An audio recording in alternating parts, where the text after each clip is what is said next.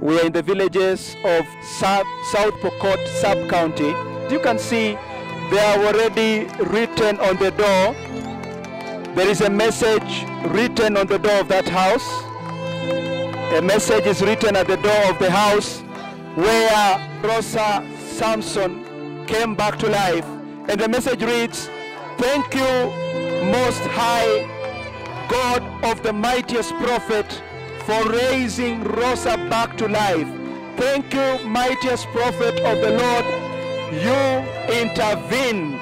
Thank you, Most High God of the mightiest prophet, for raising Rosa back to life. Thank you, mightiest prophet of the Lord, for intervening."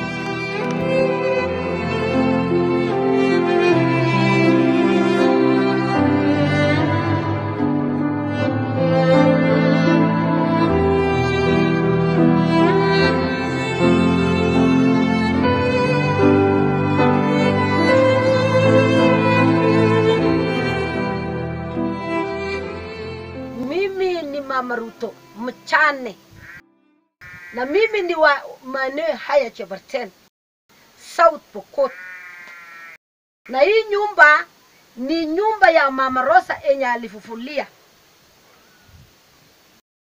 Wakati nilisikia it is well, ndio nikakuja asubuhi mapema, nikakuja hapa na nikakuja kuingia hii nyumba. Wakati niliingia hii nyumba, sasa wakati nilifungua mlango,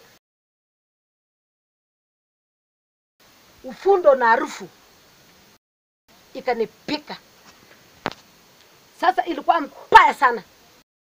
Hiyo ufundo na harufu ilikuwa mbaya sana. Sasa nikarudi nyuma. Vile nilirudi nyuma nikakucha mpaka hapa. Sasa nikasikia nikafikiria it is well. Ya chana nikakuwa na uchasiri pamoja na imani, nikarudi tena. Vile nilirudi nikaenda kupata Mama Rosa. Analala hiyo kitanda yake, si ni kitanda yake hiyo. Sasa hiyo kitanda yake, wakati sasa nilifika nikafunua mrengeti. Vile nilifunua mrengeti, Mama Rosa ilikuwa na harufu mbaya sana. Alikuwa mbaya sana ya kunuka hata maiti.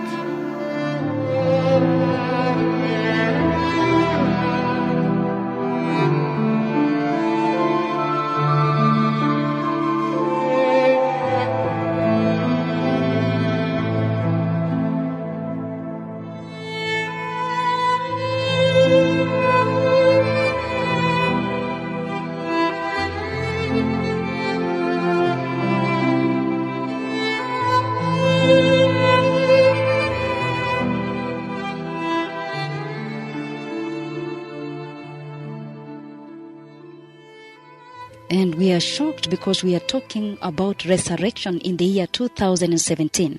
We are now talking to the Senior Deputy Director of Medical Services, a senior-most doctor in this land, who documented this very shocking phenomenon. He is the Senior Deputy Director of Medical Services, Professor of Medicine and Surgery at Moi Teaching and Referral Hospital, and a Senior Consultant Surgeon who is consulting for many different hospitals. So I would like to ask him to just take us through again from day one, this shocking phenomenon, the reversal of death. Doctor, please kindly allow us to go back right to day one again after her resurrection. Day one, she resurrected. She could not see people. Her vision had not come back. Her vision had not come back on day one? Her hearing had not come back. Her hearing had not come back? The skin was dark. The skin was dark? And thick. Thick? Yes, and tough. Yes, please. She was smelling. She was smelling? Yes. Yes, very please. Strange smell of decomposition. Something decomposing. It was a smell of decomposition. Yes, precious people. We are talking of a very stunning, very, very stunning documentation of resurrection of a dead corpse in 2017 that the senior-most doctor has been documenting. So, Daktari, please, day one after she was resurrected. The dead corpse was resurrected by the mightiest, most revered prophet of Jehovah Yahweh. You've said that there was decomposition and the smell of death. Yes, this person has started to decompose. The smell of death was still on. The intestines had started to rot. The intestines had started to rot? Yeah, so this somebody was rotten. This was someone who was rotten? Yes. Yes, that's why people are taken as fast as possible to avoid that smell. That is why they take people to the mortuary to avoid the smell? Exactly.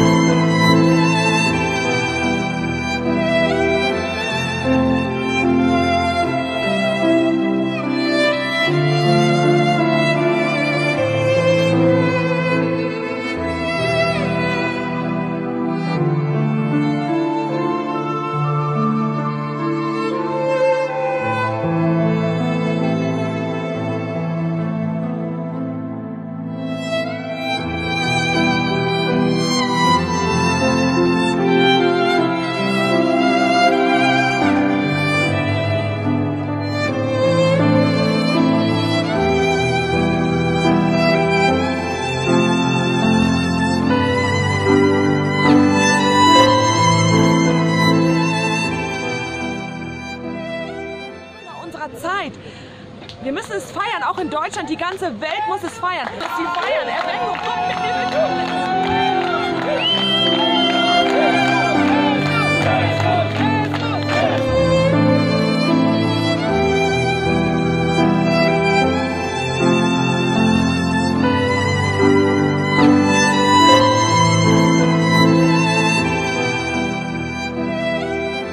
We are here in Cheparten village to follow up on this glorious, noble testimony of a woman by the name Mama Rosa.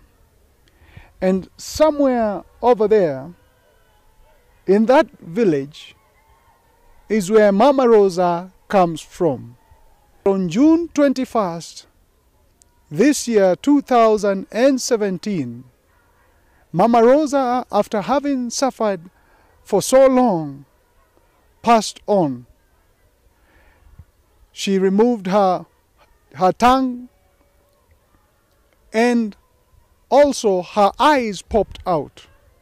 Not to mention that the body stiffened and she urinated on herself, and that was the last they heard of her. A pastor by the name Jairus sent a text to the mightiest prophet of the Lord, and shortly after sending the text, the message came back, "It is well." And with those three words, even though the entire family was crying, they started celebrating. And we want to find out, what does this resurrection speak to church in Kenya and worldwide? The man of God came speaking the message of repent and prepare the way, for the kingdom of God is at hand. Jesus the Messiah is coming. Little did we know that in this message was the power of resurrection.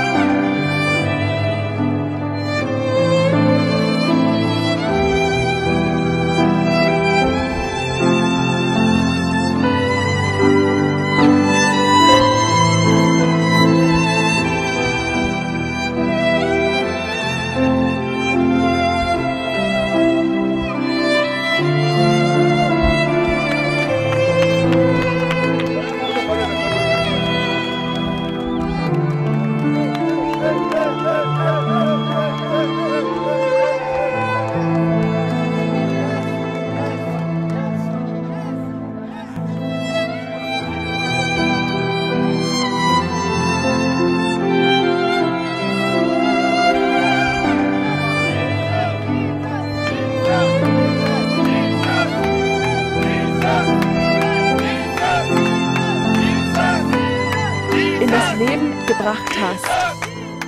Und danke, mächtigster Prophet des Herrn, dass du eingeschritten bist. Liebe Leute, lasst uns jetzt reingehen in das Zimmer von Rosa und lasst uns das Bett anschauen.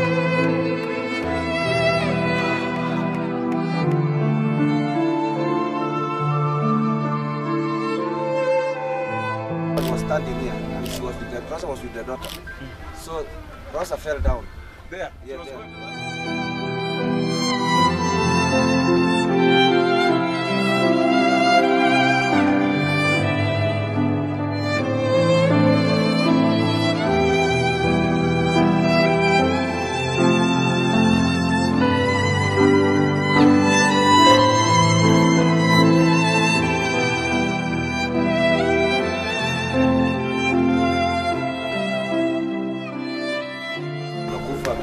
She has beaten her tongue, na maji iko open. Akaenda to the next room, brought this bed sheet here to cover now the dead body completely. Yes, in the later baadaye. To cover now the face yenye iko nje, macho iko nje, she has beaten her tongue.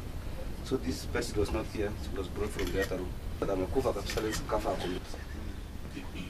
Weka paso.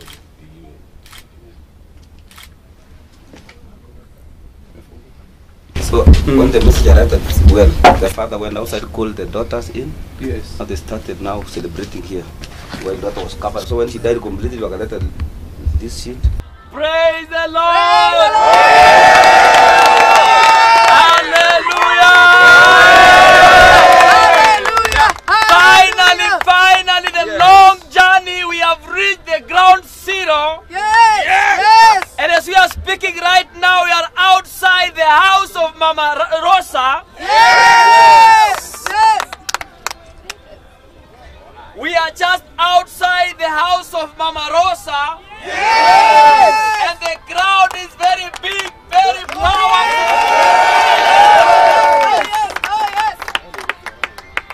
Big, as you can hear the celebration from the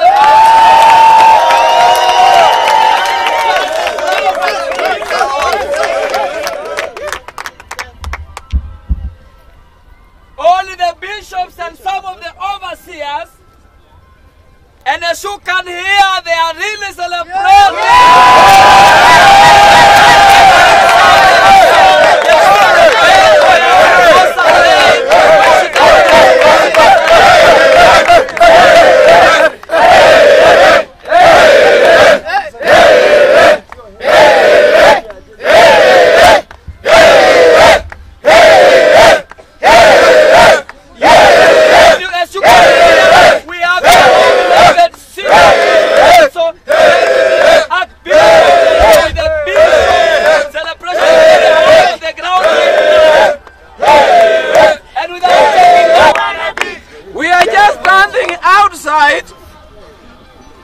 The house of Mama Rosa, yes. The house from where she died, and the house from where she resurrected.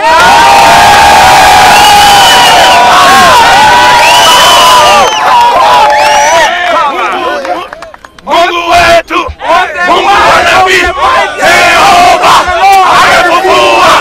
Mungu wetu, Mungu wa nabii, Jehova amefufua. Mungu wetu, Mungu wa nabii, Jehova amefufua. Mungu wetu, Mungu wa nabii, Jehova amefufua. Mungu wetu, Mungu wa nabii, Jehova amefufua. Mungu wetu, Mungu wa nabii, Jehova amefufua. Mungu wetu, Mungu wa nabii, Jehova amefufua. Mungu wetu, Mungu wa nabii, Jehova amefufua. Mungu wetu, Mungu wa nabii, Jehova amefufua.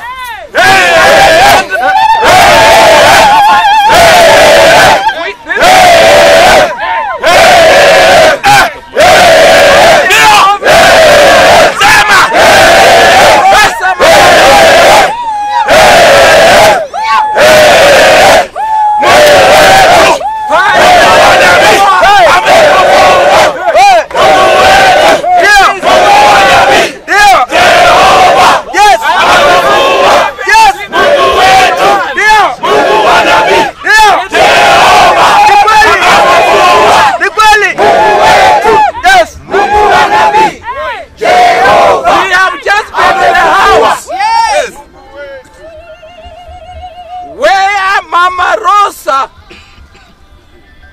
died from. Oh, we have yes, we have entered that house I have. I'm sitting in the bed itself. The position, yes, exactly the position where it was is tremendous. Hey, hey, hey, hey.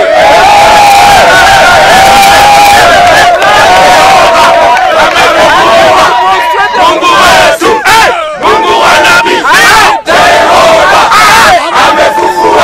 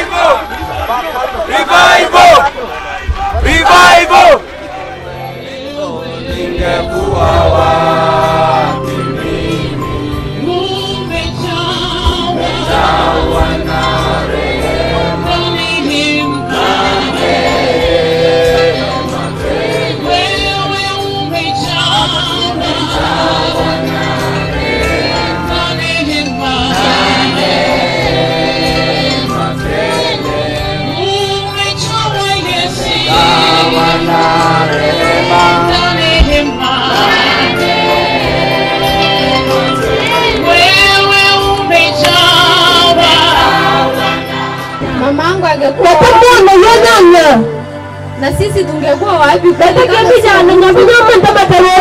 Na kama kama tungejua Mungu, kama kingine cha terorati, Mungu angeenda. Kama yonja angekuwa ameenda kabisa. Kile nyapa nyaman. Nikaangalia mamangu. Arasa yonyam anataka anataka kuchikinga kwa nini kwa fence. Kumaka yanya kutinga ile karati. Akaanguka. Kuchunta. Anaanza kusimia. Utorga msta. Anaanza kungorota. Utorga tangurur. Na kusimia, akanyosha tu mikono yake. Utamar na kinyike. Na kunyosha tu miguu kabisa. Akimite kutaka kabisa. Na kukojoa. Akisakas. Na kaenda hivyo akatoa ulimi nje. Kumusingalia busana. Na vitu kama mate nje. Akipata kundale nyawula. Macho sasa akatoa macho nje. Kuchiri nyokoni malokoni sang. Mimi nikajaribu kushika. Ata Allah anamla. Nikalia. Allah kan. Tukashika miguu ati tunajaribu kukunja, nikajaribu kukunja ikunjiki. Anamba kelele hata yokuna la makuyokunya kelele. Nikarudi kushika roho. Ayimla anamkula. Amenyamaza. Hesa. Nikajua ameenda. Angi twala kikuwa. Nikashika uso. Anamba wala takat. Nikarudisha ngozi ya macho. Ayo kwa kwani ti anamba ilenda kwa ayo kwa. Aiteremuki. Mimi nikaenda kuchukua siti. Awachang shit. Tukamfunika yeye. Yeye anachanyinde. Sasa kutetemeka. Atorapata. Nikakimbia nje. Aripasan. Mtoto dadangu akanifuata. Kiripani montaje pencha. Tukapiga nduru nje. Yeriye jasang.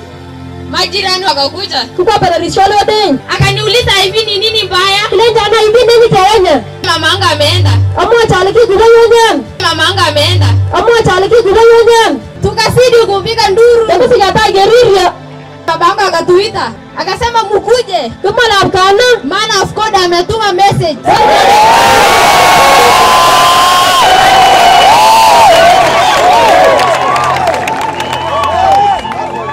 Mimi nikasimama kwa mlango. Ayo kukat.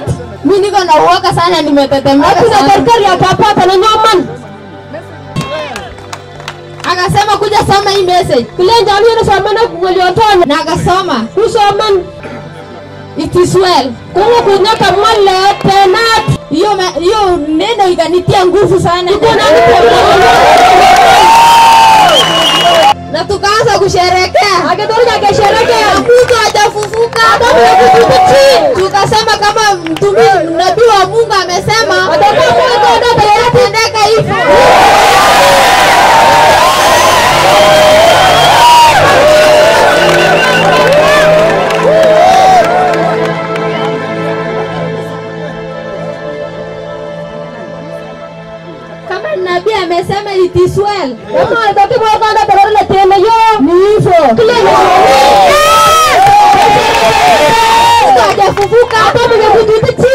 akapika chafya.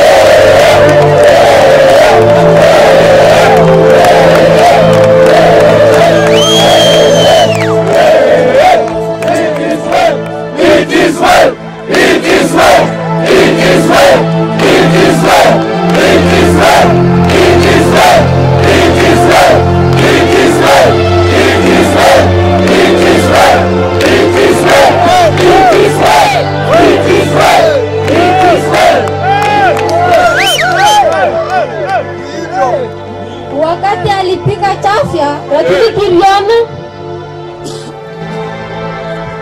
akapumua kitoko. Umuvite.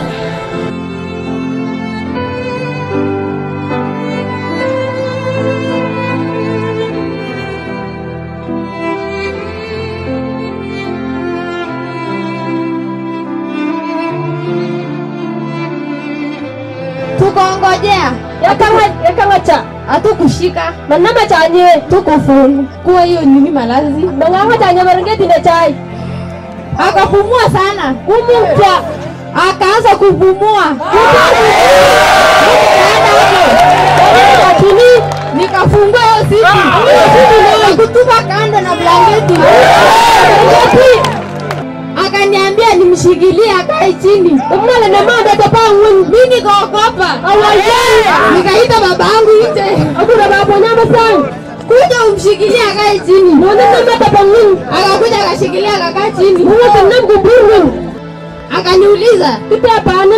Ni nani amenirudisha?" Mwani kwa pana. Nikamwambia ni Yesu. Akaniuliza tena mara ya pili, "Kipi pana kanileteni? Ni nani amenirudisha?" Mwani kwa pana na bawasha.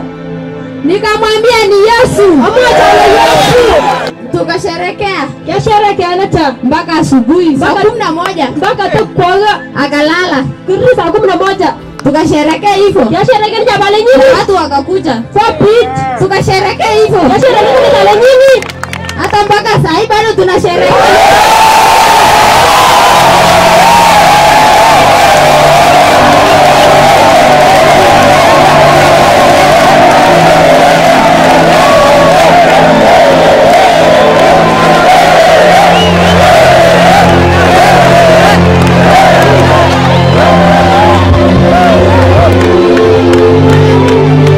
Tunasherekea mpaka leo, tunaendelea kusherekea.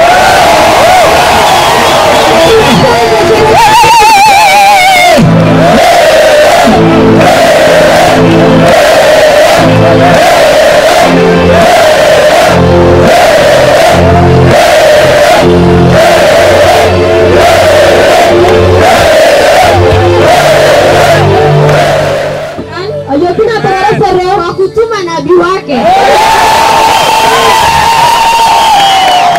Wakati wa mwisho wa kufufua wafu.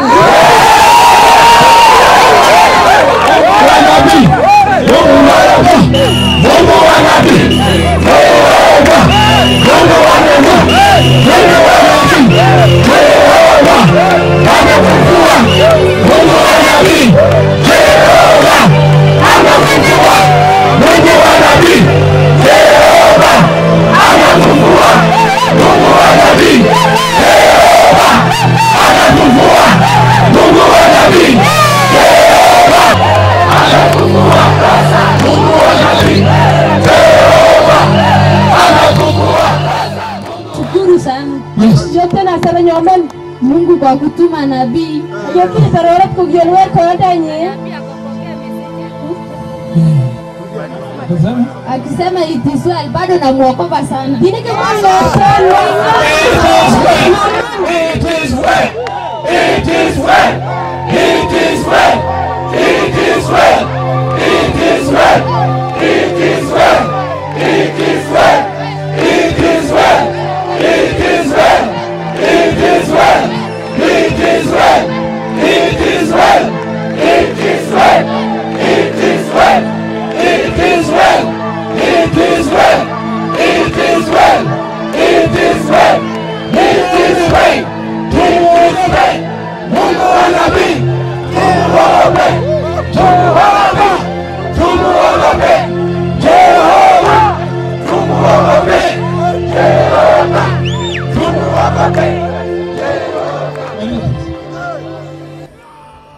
Ilikuwa siku ya Jumatano wiki ile ingine.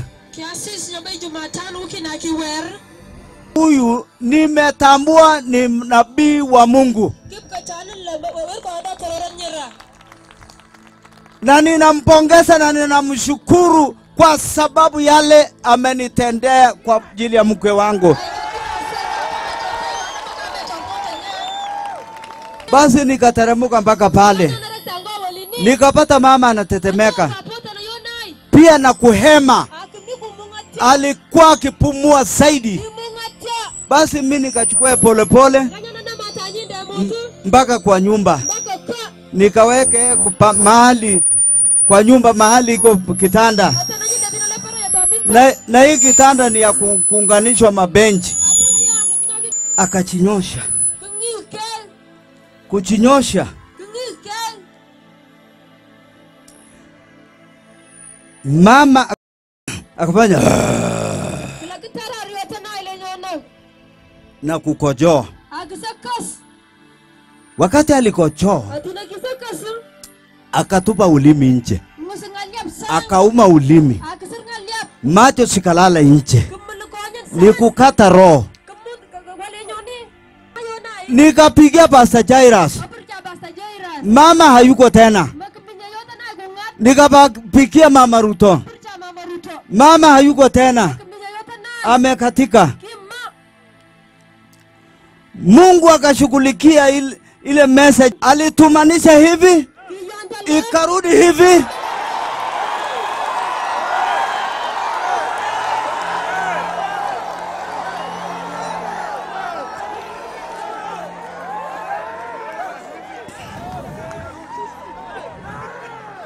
Na nabii wa Mungu amesema it is well. It is well. It is well. It is well. It is well. It is well. It is well. It is well. It is well. It is well. It is well. It is well. It is well. It is well. Basi wakati hiyo message ilikuja, nabii amesema it is well.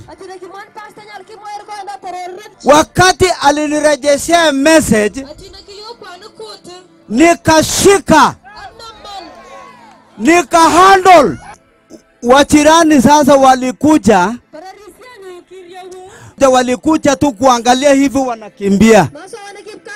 Na mimi tu niko nafunika mama, na shughulika na mama, na kulia machozi ya uchungu kwa sababu ya mke wangu.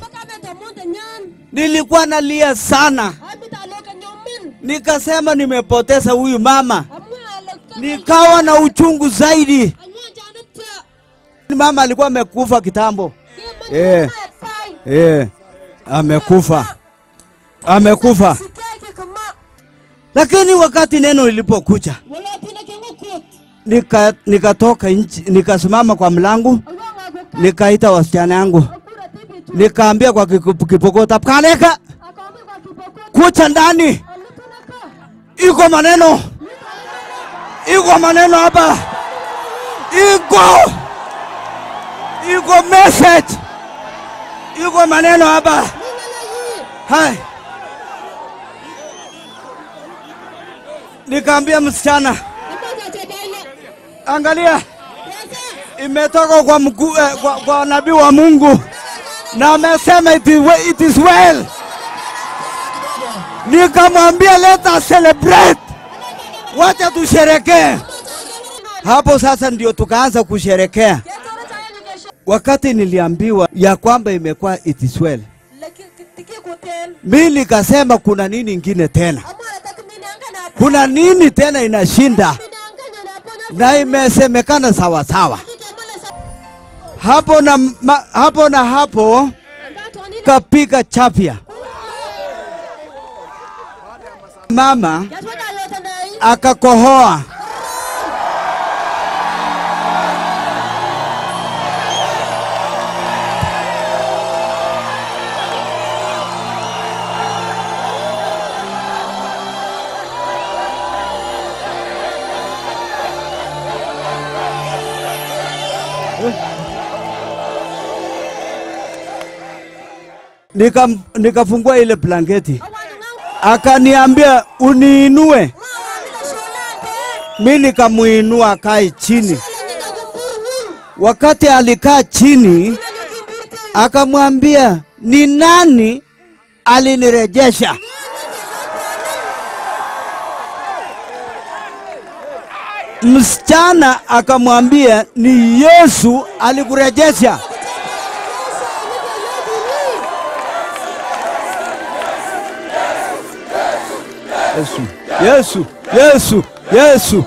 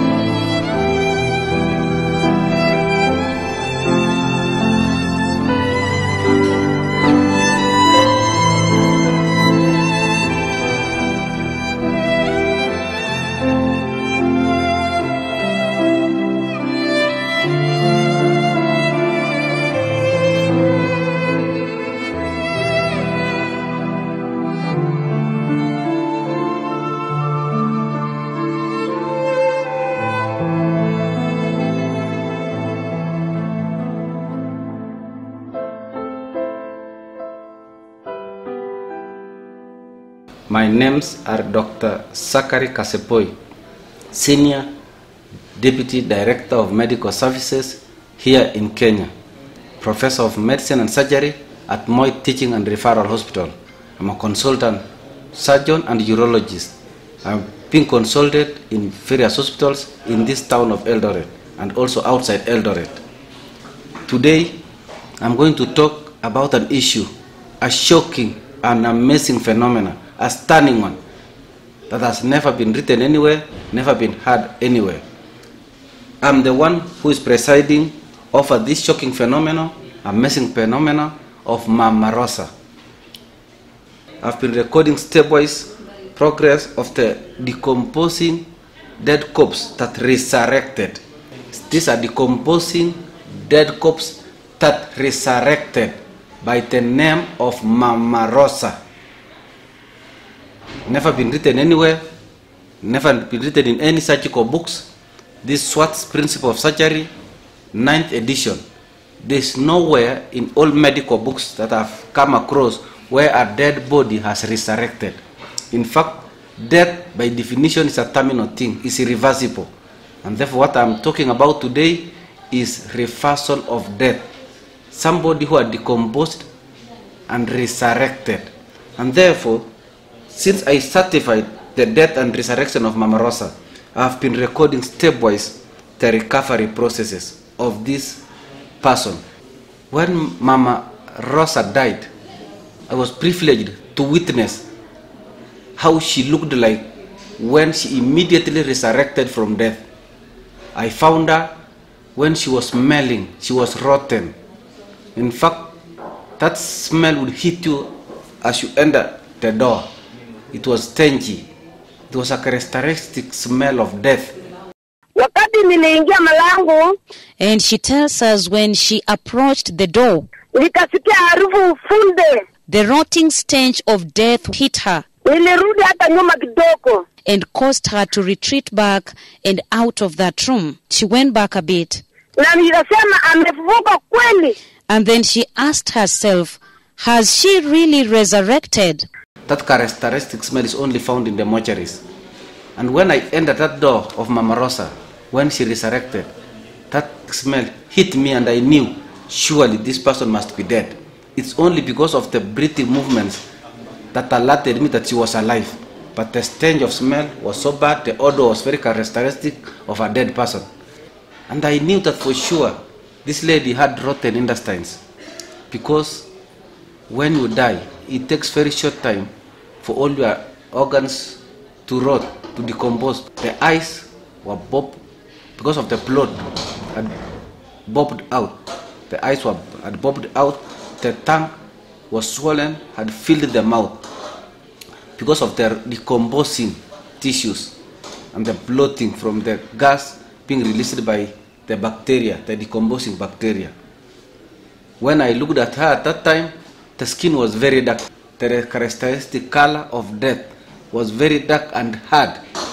For sure, when I looked at her, she looked more of a corpse than a living person. Dead corpse. It was very smelly, very stengy, and the skin was dark. The lower limbs were edematous, were swollen. Her eyes were white. She was pepper white. She was stiff. She was wasted like wood. She was wood like stiff. All her joints were rigid. In other words, she had undergone the full course of rigor mortis. The full course of rigor mortis that occurs during death because of lack of adenosine triphosphate that causes relaxation and contraction of muscles. So this lady for sure was rigid like wood, was stengy, was smelly. The dependent parts of the body were swollen.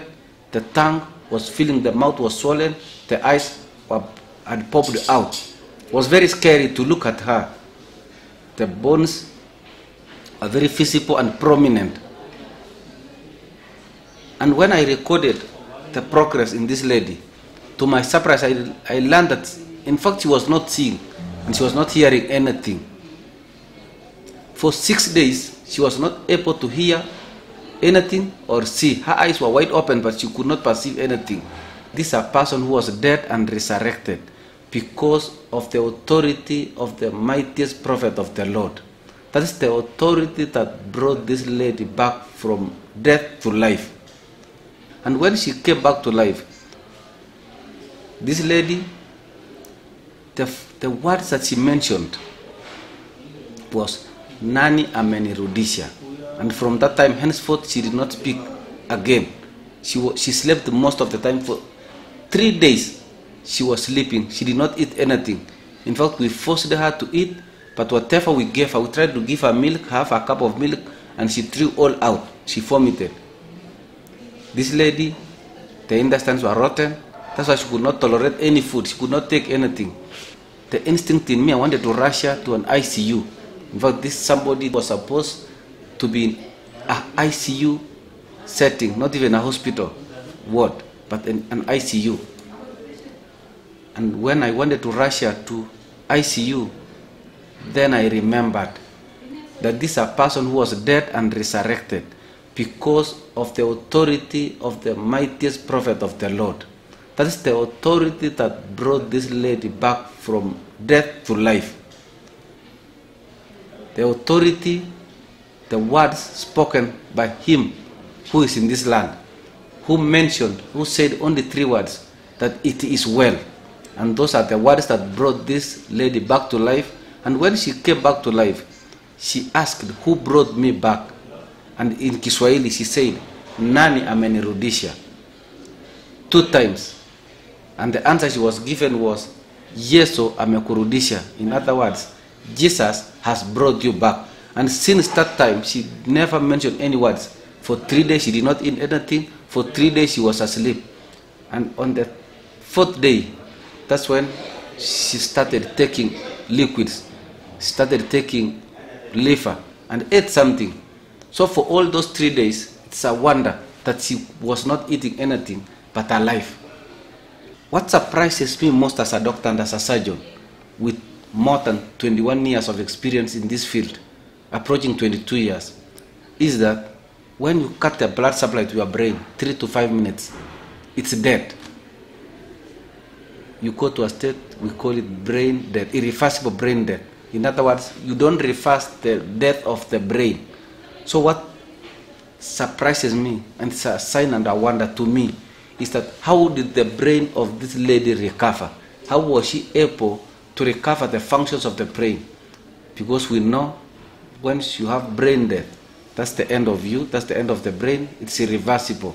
Neurons don't regenerate. Once your neurons have gone, the astrocytes have gone, they don't regenerate again. That's the end of that brain.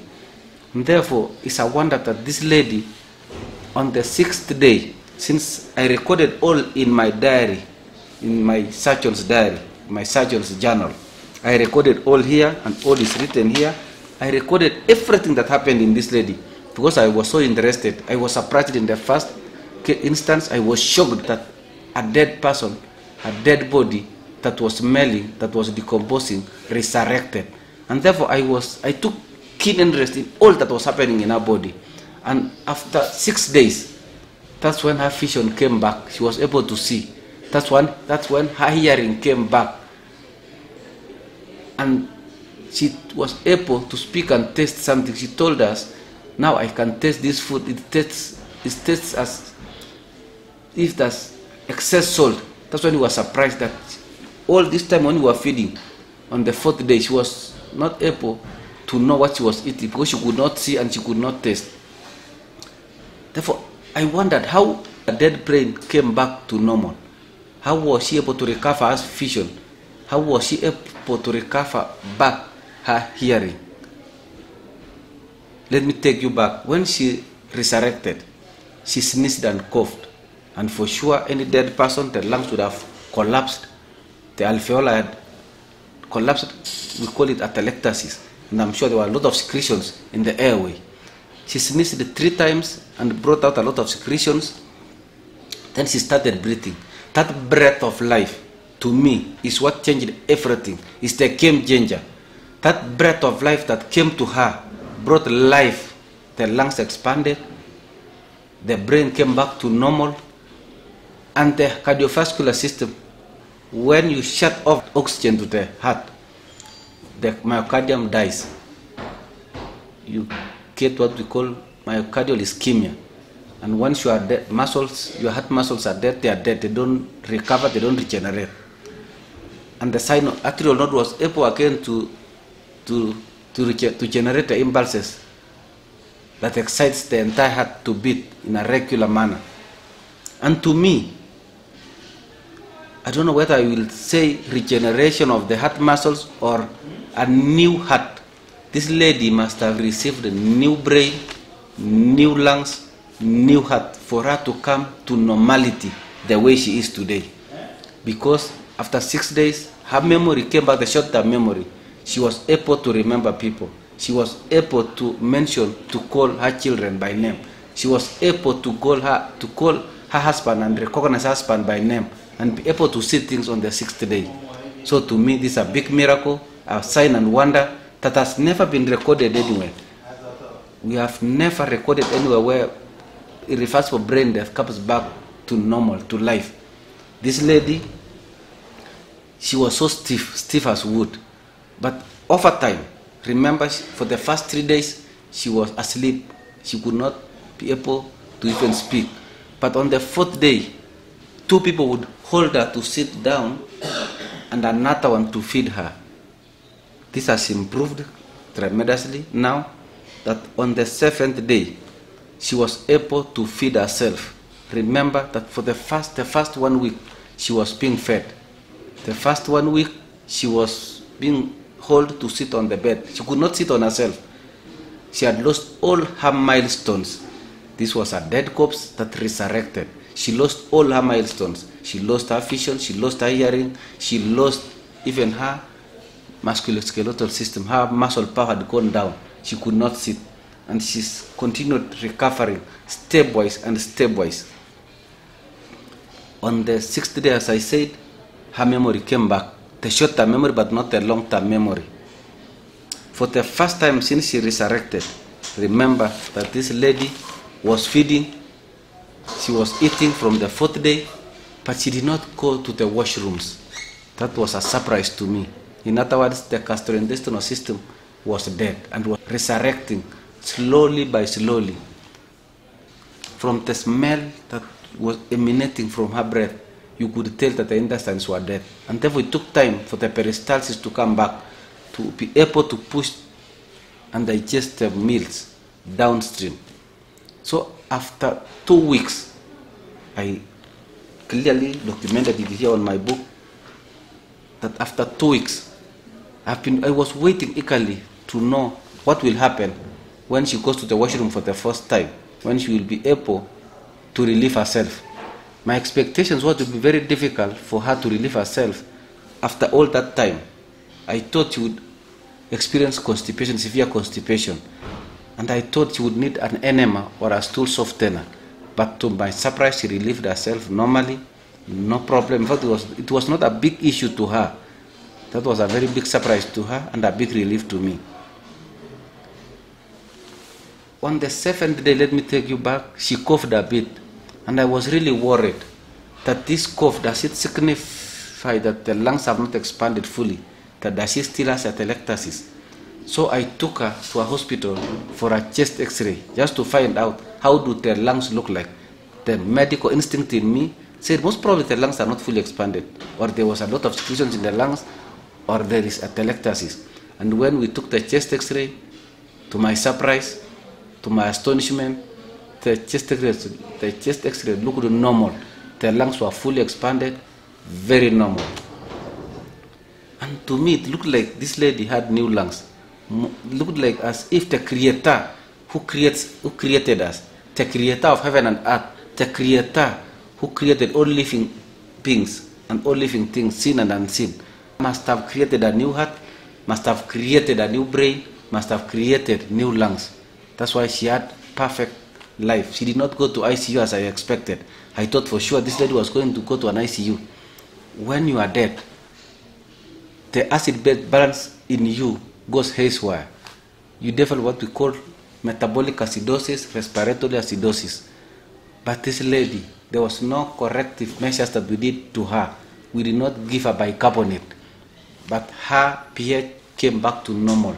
Her metabolic acidosis, respiratory acidosis came back to normal. Her electrolytes came back to normal. I expected it to be very bad, but came back to normal given the way she was recovering, stepwise, in a sure and steady recovery. When somebody dies and there's no circulation of the blood, it usually clots in the blood vessels. I'm sure this lady, the entire blood vessels in the body had clogged with blood. There was blood clots. How those blood clots were broken and the blood became fresh again to continue taking oxygen and the nutrients to the entire body is a shock to me, stunning to me. I cannot explain, but what I know is that the Lord, the creator of heaven and earth, must have created new blood also in her. Because how do you break a clot in the entire system and create new blood, fresh blood, that will be able to circulate oxygen around your body? To me, that's a big surprise.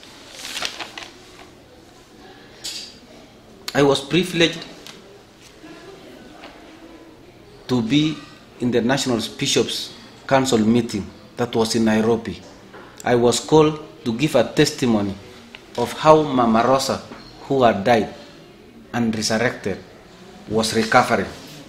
Therefore, in that meeting, Mama Rosa, when I was leaving home to that meeting, because I brought Mama Rosa to a specific place where I always monitor. Every day I make sure that I monitor any changes in her body. And whatever new changes happens, I usually record in my book. So I had the privilege of knowing exactly what was going on in Mama Rosa's body. Therefore, when I was called to Nairobi, Mama Rosa had not walked. Mama Rosa was still being carried. If you remember, that's what's up, that is being circulated. Mama Rosa was carried from one position to another position. She was not able to walk, but at this time she had sat on herself, not being supported. So the mightiest prophet of the Lord, he had seen how Mama Rosa is walking. I was surprised, but I knew Mama Rosa was not going to walk that soon. So when the mightiest prophet of the Lord described to us how he has seen Mama Rosa walking, to me I thought it would be 2 weeks down the line.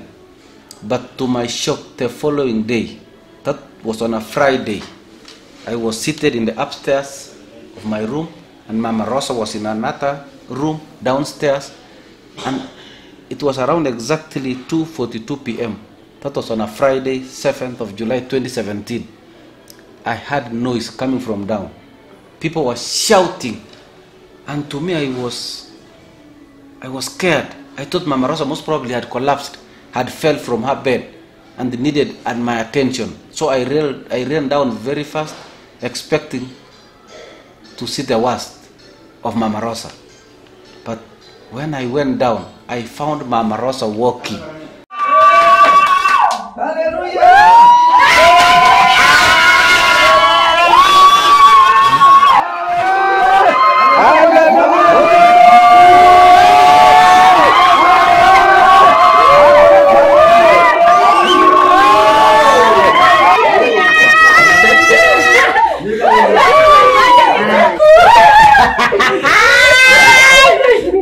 Power!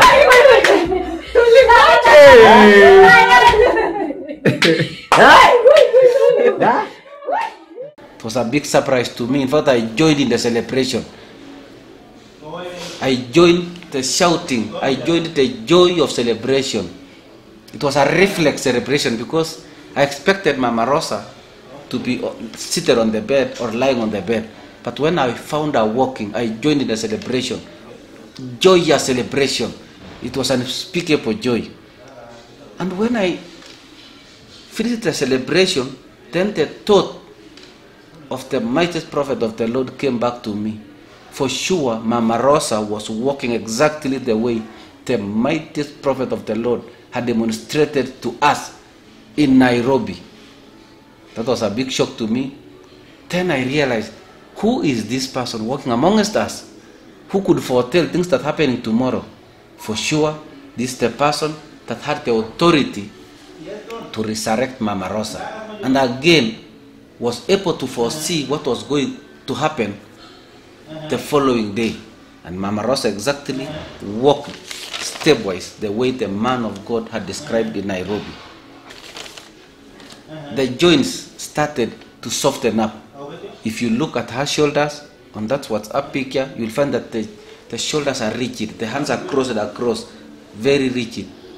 She had undergone full course of rigor mortis, but started to soften up. In fact, since that day when she started walking, she has been improving steadily and gradually. Now she can be able to move her shoulders, which are rigid and fixed. This lady, for sure, since she resurrected, the progress has been slow. The reversal of death has been slow and sure. The process of recovery was slowed down a bit, but she's recovering. Now the long-term memory came back on the 2 weeks down the line. That was on 8th of 7th when he was talking to her. She remembered things.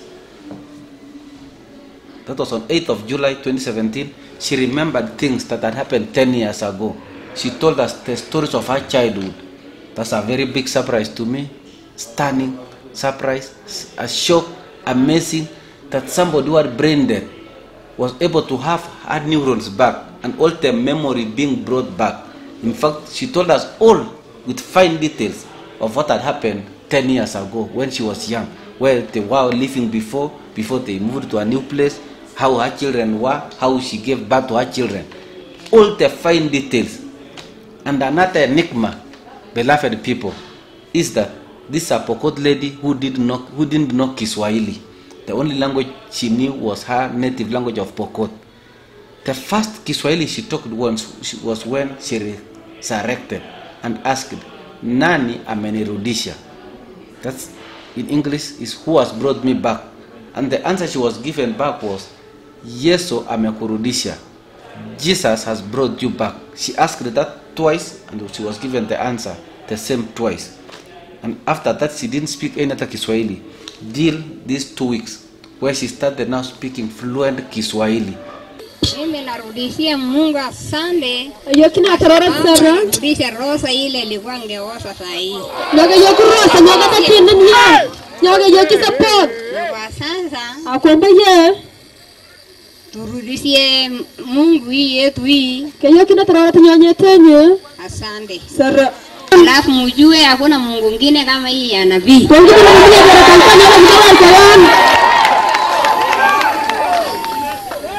Na leo kila siku mimi nilikuwa ongea Kiswahili. Sisi tunapenda Kiswahili. Mpaka nimeongea.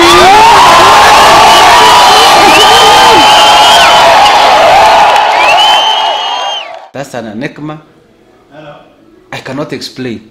Somebody who didn't know Kiswahili, now she's speaking a new language. Apart from the full memory, all the information has been brought back to her brain. Now another language has been added unto her. In fact, when she spoke over the radio, Jesus is Lord Radio, her Kiswahili was fluent. And remember, this is a lady who didn't know Kiswahili. She didn't go to school. And therefore, the only language she knew was her native language of Kipokot. But now she's speaking Kiswahili fluently, and she's improving day by day. That's a shocking revelation that I cannot explain. How do you explain that somebody who didn't know another language has now learned a language instantly? She didn't go to school. Let me summarize. Let me put it in this way as I come to a conclusion of this shocking phenomena, stunning phenomena, sign and wonder of our times, that if I was to write a book, it will be voluminous books, more than Schwartz's Principles of Surgery. I'm sure I will take one system or one organ to describe how the brain came back to normal that usually doesn't come back to normal. I will write about the cardiovascular system. I will write about the central nervous system. I will write about the musculoskeletal system. How a tissue that never comes back when somebody is dead has come back to life. For sure, Mama Rosa was a dead corpse. She was supposed to be buried. She was a smelling dead corpse. but resurrected out of the authority of the mightiest prophet of the Lord. This is the most powerful prophet who authorizes the dead to come back to life, who authorized every organ in the body to come back to life. And now Mama Rosa is alive, is walking. And therefore we need to honor he who is walking amongst us. We need to respect him. We need to fear him. And we need to obey all that he is saying. And therefore whatever he says, precious people, beloved people, must be from the Lord. Because the only giver of life, as a doctor, is God himself. No doctor have ever brought anybody to life, whether in the developed countries or wherever continent you mention or wherever country. Nobody has ever brought life from a dead corpse. But in this case, the authority of the mightiest prophet of the Lord was able to resurrect a dead corpse. This is a new phenomenon called resurrection. It's not found anywhere in the medical literature. It's not found anywhere, and I didn't come across in my medical school. And therefore, as a surgeon, I took keen interest and recorded everything that happened in this body that resurrected in Mama Rosa. And this process of recovery, post-resurrection, I've clearly described them in my daily journal. And therefore it has shocked me, it has shocked us in the entire medical fraternity. And I would welcome all my colleagues, wherever they are, that you can come and we do our research, because we have never come across such a phenomenon where a dead body, a rotting dead body, a corpse, decomposing corpse, comes back to life. And as we speak now, she's well, she's not in any danger anymore. In fact, she's eating, she's walking, although still slowly, she's still recovering. Some of the joints are still stiff a bit, but the shoulders now are lighter. She can walk without support. She can go downstairs without being assisted. And therefore, I just want to say one thing. You have a prophet sent by God himself who has brought a decomposing corpse back to life. This is an amazing story, a stunning story. Has never ever been done anywhere in any research institution.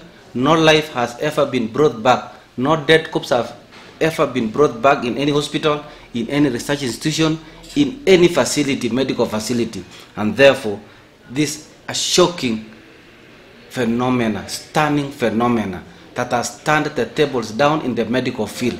That now our eyes have been opened, because we have never imagined or dreamt of bringing a dead corpse back to life. And therefore, this is a reality of our age, this is a reality of our times, this is a sign and wonder of our times, that a dead corpse have been brought back to life by the authority of the mightiest prophet of the Lord.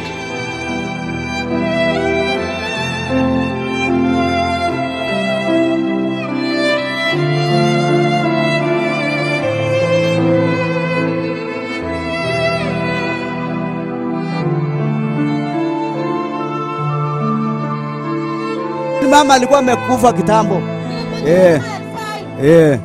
Amekufa. Lakini wakati neno lilipokuja, nikatoka nje, nikasimama kwa mlango, nikaita wasichana yangu, nikaambia kwa kipokota, "Kaleka kucha ndani, iko maneno hapa,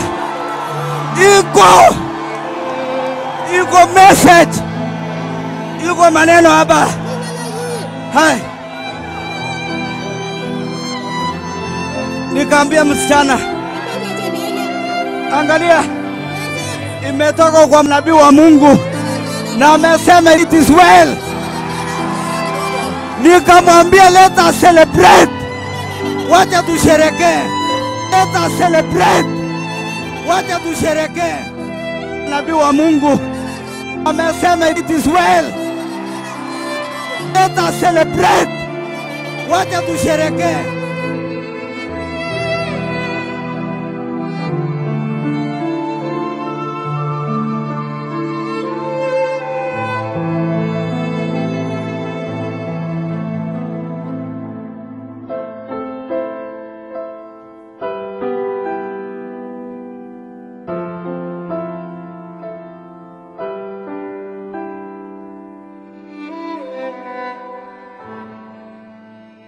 Bwana sifiwe, nimeokoka. Yesu ni Bwana.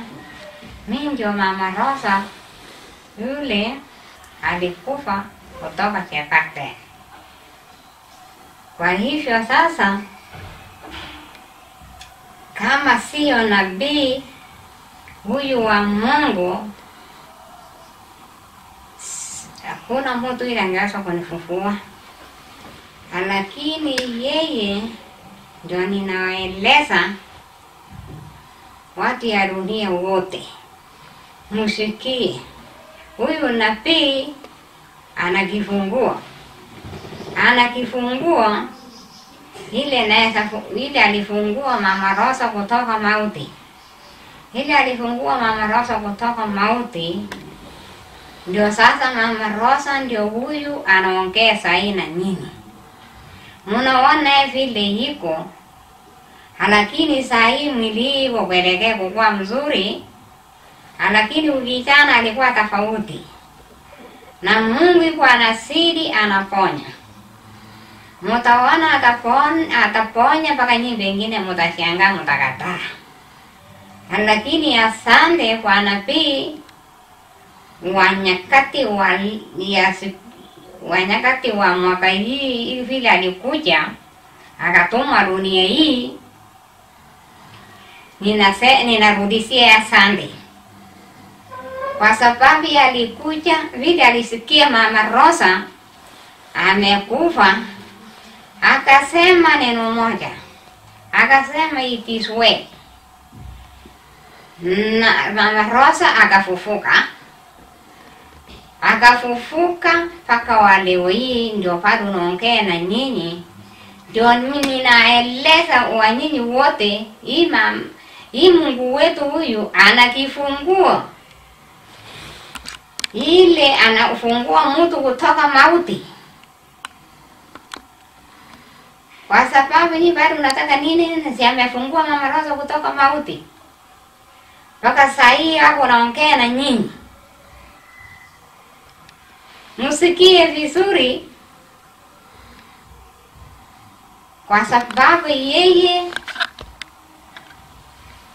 ndiyo akona nguvu ya kuweza kupeleka sisi wote mbinguni.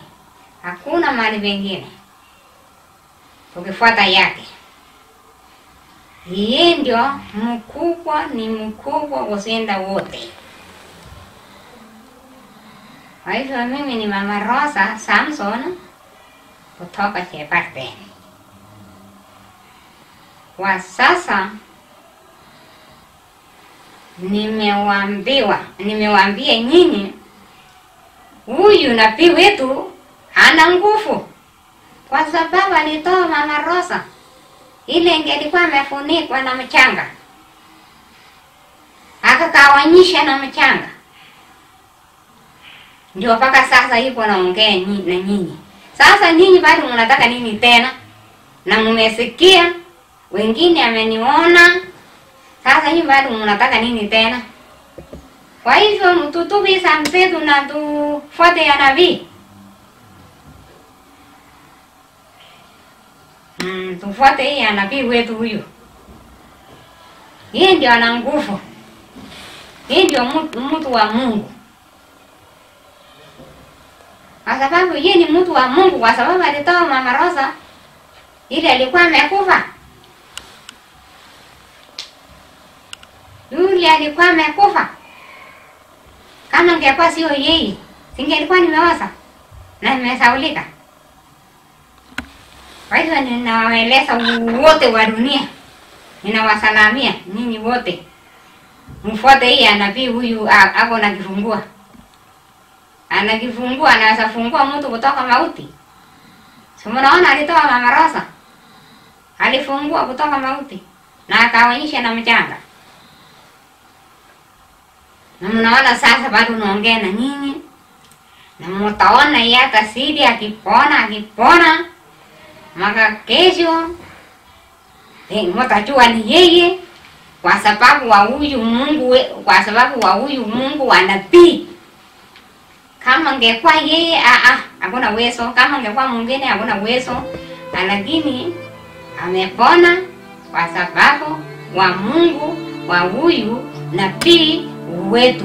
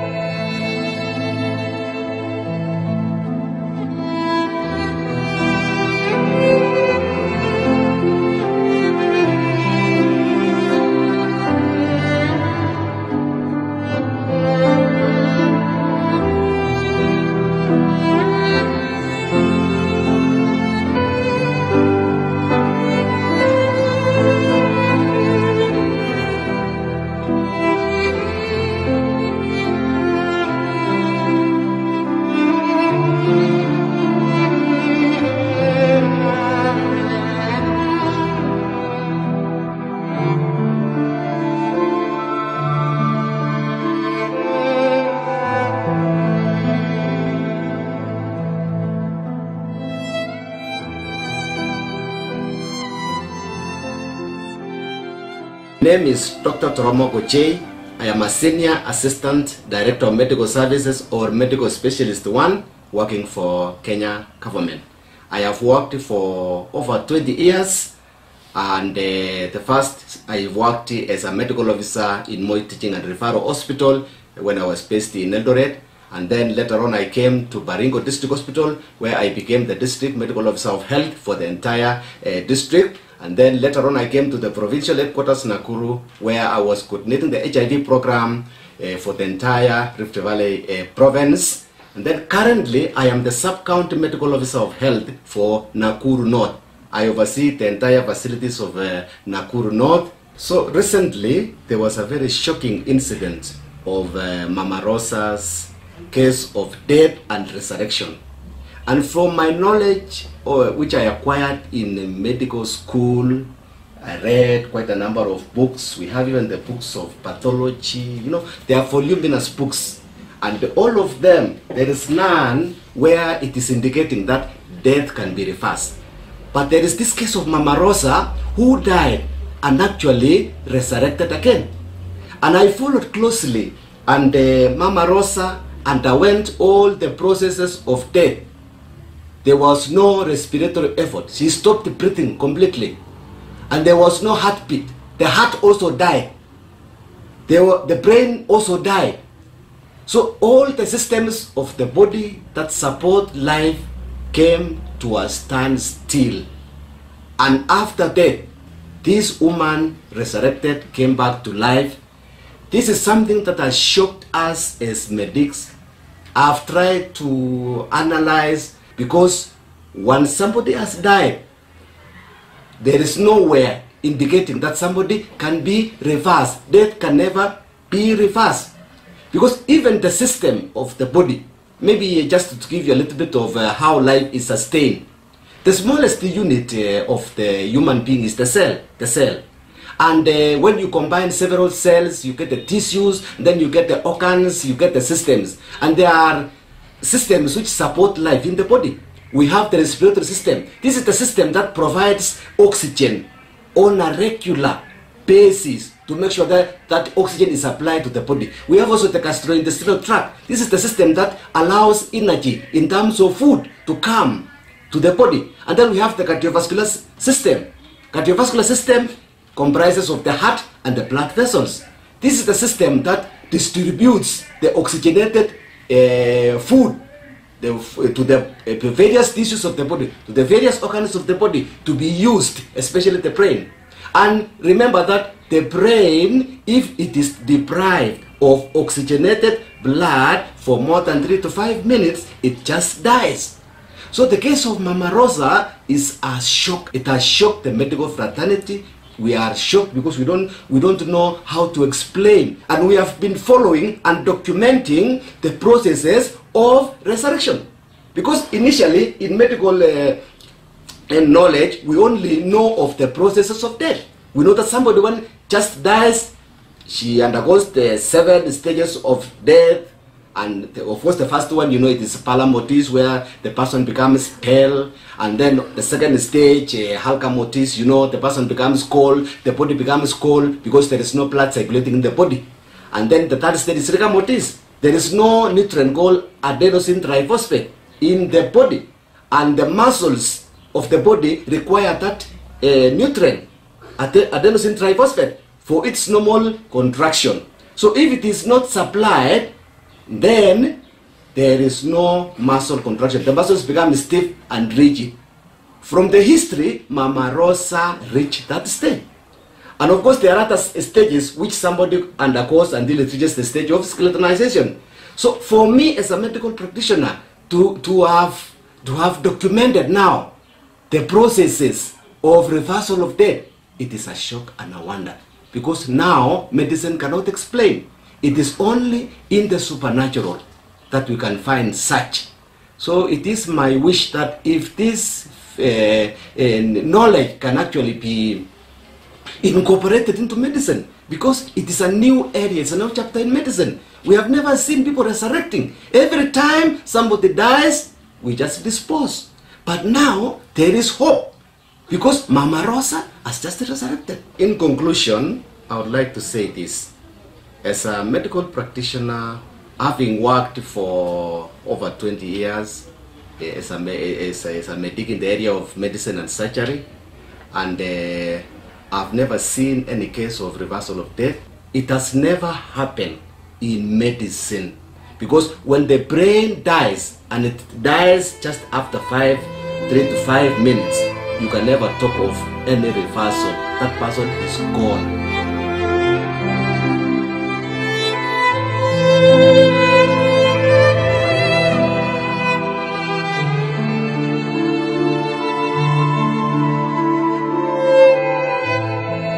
Von der medizinischen Sichtweise, als die Ärzte, die Oberärzte kamen, sie kamen sehr schnell in dieses Haus, zu diesem Zuhause. Sie kamen, als Rosa in das Leben gebracht hast.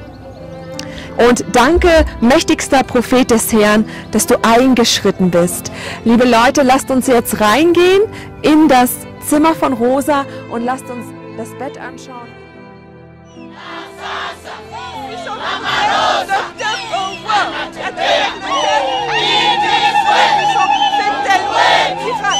Parce que le Seigneur a plus de témoignages, et certifie qu'il est vraiment le prophète que Dieu lui-même a envoyé.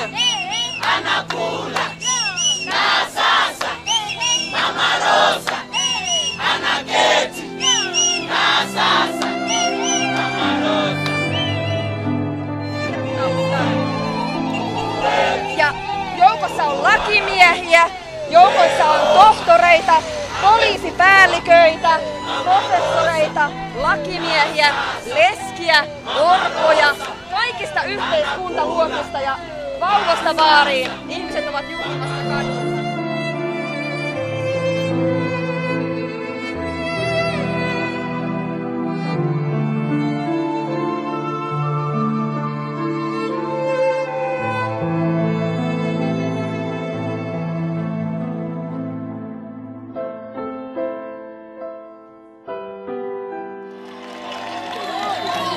Bwana asifiwe tena.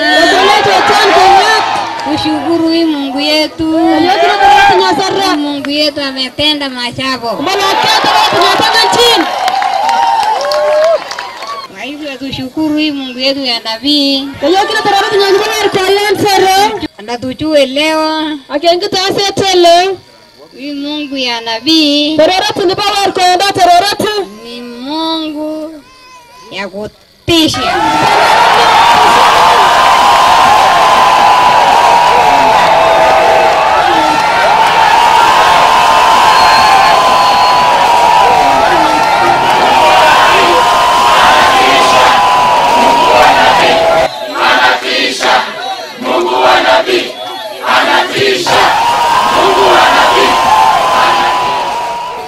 Narudishia Mungu asante. Yokina tarara sasa. Rudisha rosa ile ilikuwa ngeosa saa hii.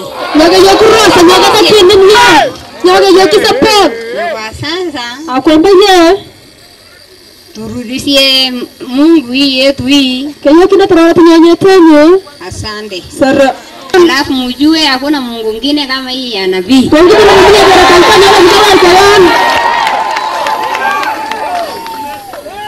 Na leo kila siku nilikuwa ongea Kiswahili. Sisi tunafanya na Kiswahili. Mpaka nimeongea.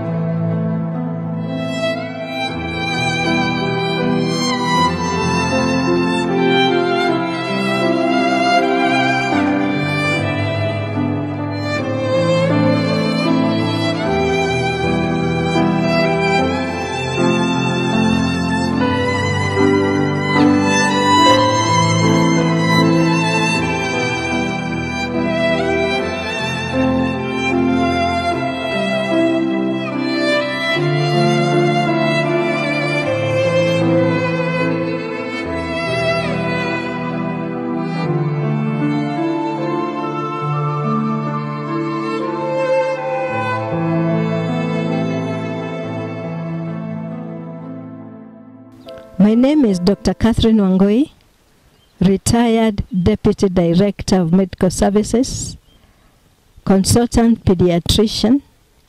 I've been a doctor for the last 39 years. And in those 39 years, I've encountered very many people who've been very seriously sick and they've died.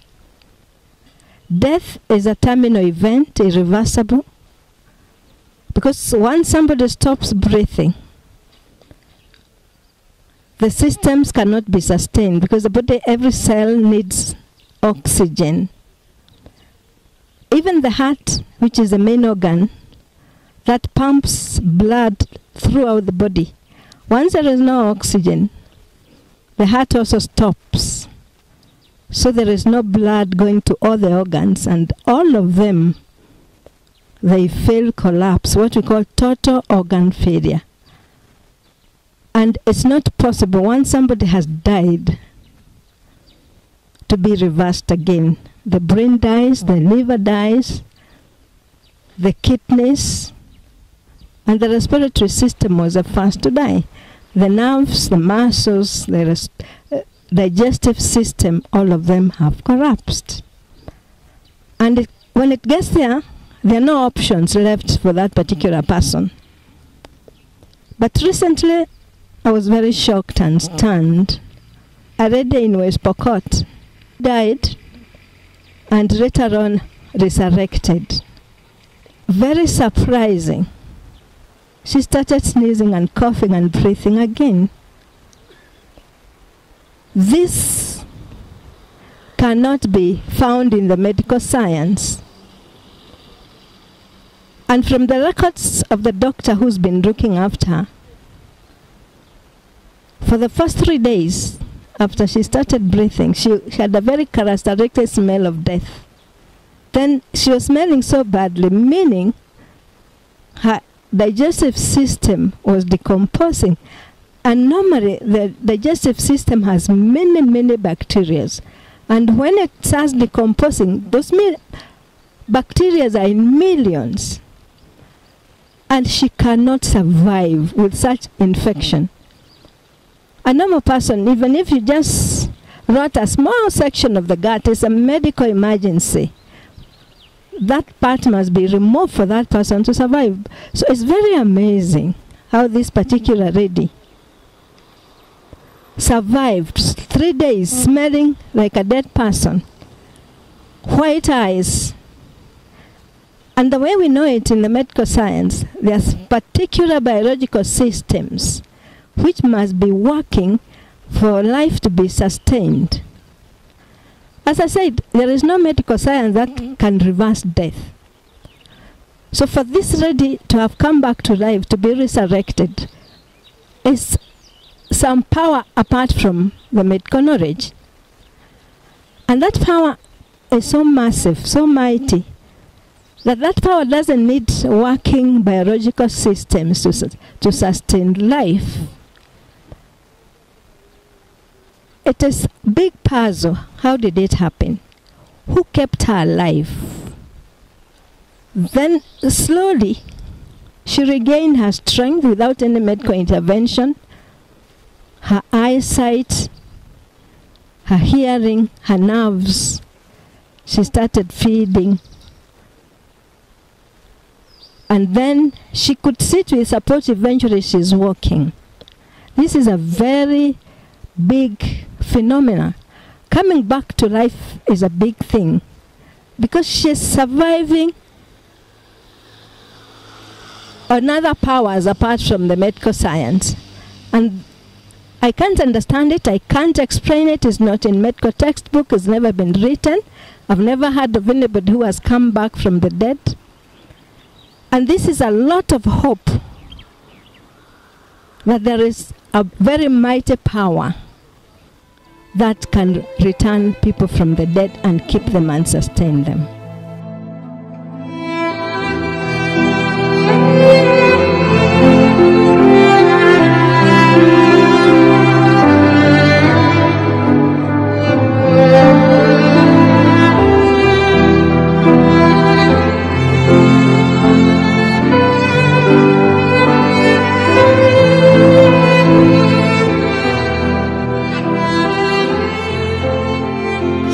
Consultant surgeon at Moi Teaching and Referral Hospital with an experience of more than 20 years. In fact, today I should be operating patients at the referral hospital. That's why I'm here today. Nowhere in the medical literature where somebody has come back, somebody whose heart has stopped, the lungs have collapsed, the blood have clotted in the blood vessels, brain death have said, the brain have died. Nowhere in the whole world. That's why I thank the mightiest prophet of the Lord. History, science, whatever field you mention has been changed.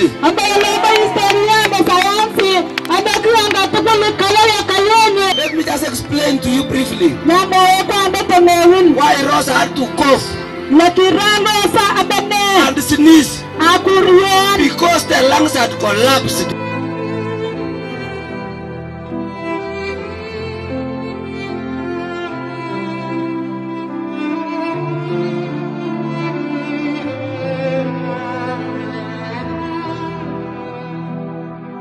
This is a mighty miracle. Nowhere in the whole world. An experience of more than 20 years. Nowhere in the medical literature where somebody whose brain died Kikma abani leba akilinye. Whose heart has stopped you? Chinyo na kiyo na pianya kasi mkula. The lungs have collapsed. Kikulenye kile karaka. Has come back. Nowhere. Kima kumenye. In the whole world. Ambana nkamakwa. Nowhere. Kima kumenye. This is a mighty miracle. That's why I thank the mightiest prophet of the Lord.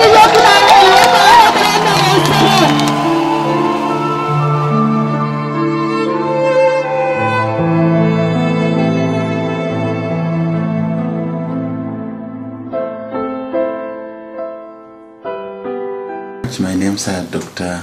Maurice Okwabubi. I'm a consultant surgeon and currently working in Kitale as a Chief Officer for Health. I worked as a Provincial Director of Medical Services here in Western Province. It's very clear that Mama Rosa actually was not breathing, so there was no cardiac activities and there was no breathing. So basically Mama Rosa was dead. When she was dead, the children were actually literally crying outside, and the husband wrote a message to the mighty prophet of the Lord and said that it is well.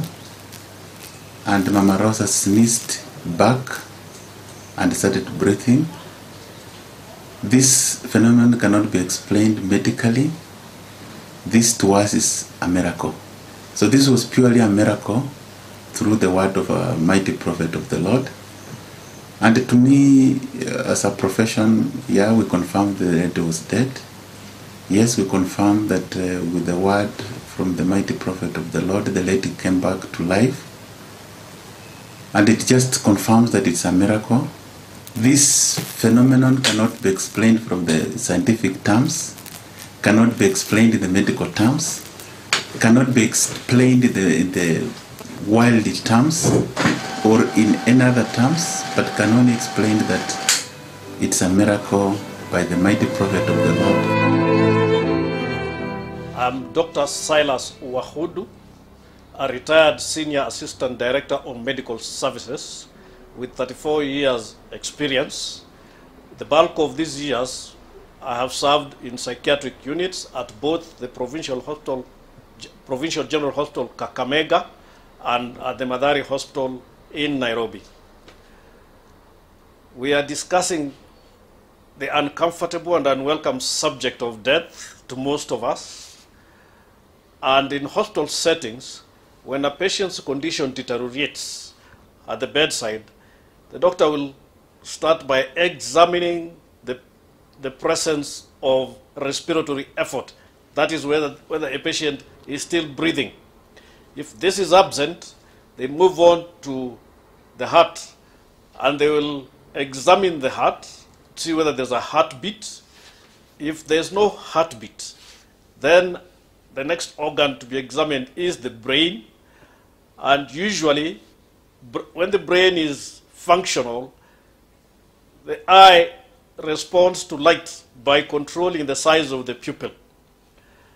Now, in this case, a doctor will shine a bright light into the eye, and if the brain has ceased function, a patient is certified dead. The pupil will be dilated and unresponsive to light. We refer to this as dilated and fixed. Macho sasa akatoa macho nje. Kuchiri nyumbani mlikoni sang.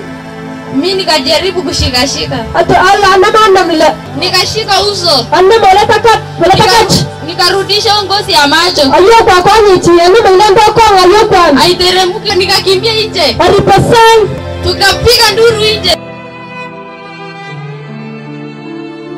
What happens after death, in fact within minutes of death, is that because of lack of supply of oxygen, the chemical reactions that now take place in the body are different. They lead to breakdown of tissues. So the cells break down, they discharge their contents, and these contents contain enzymes, among other chemicals. These enzymes will go right ahead and begin digesting the tissues next to them. Then the other process that happens is that of bacterial multiplication. Because the immunity has ceased its function, bacteria multiply unimpeded. And as they multiply, they bring in the process of putrefaction.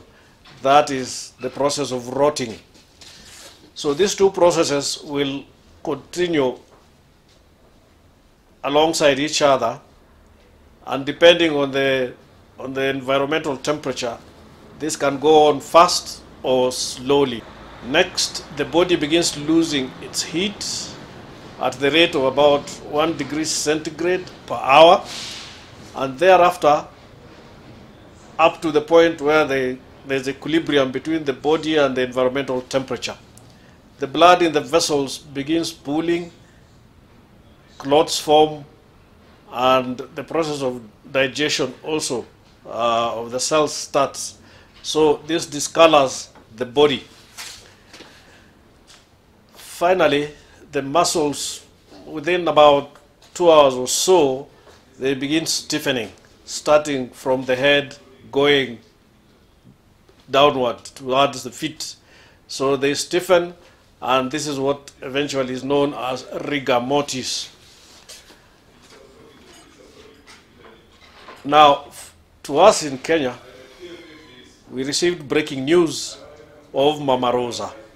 Mama Rosa, who had died, had been certified by a senior doctor, Dr. Zachary Kasipoi, a consultant surgeon. Mama Rosa, upon word being sent to the mightiest prophet, within hours of that, was noted to sneeze, and she sneezed 3 times and eventually coughed, signs that breath had come back into her body. So Mama Rosa has been resurrected, and she's moving away gradually from death. Life that is increasingly coming towards normal, moving away from death. We are able to document the processes of this improvement. This is unreported anywhere. It's unrecorded and unknown that we be able to record step by step the improvement that is recorded in Mama Rosa's body. This is a new science, the science of resurrection underway.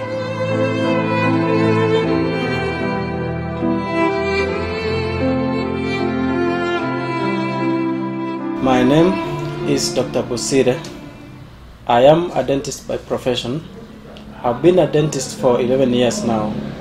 I have worked in various hospitals in Nakuru, beginning from the PGH Nakuru to Bahati Hospital, and later I was in an hospital called St. Anthony, where I was actively involved in helping patients to manage their conditions. Today, I want to speak about death because there is a particular case that attracted my attention of a particular lady who had died and now is alive.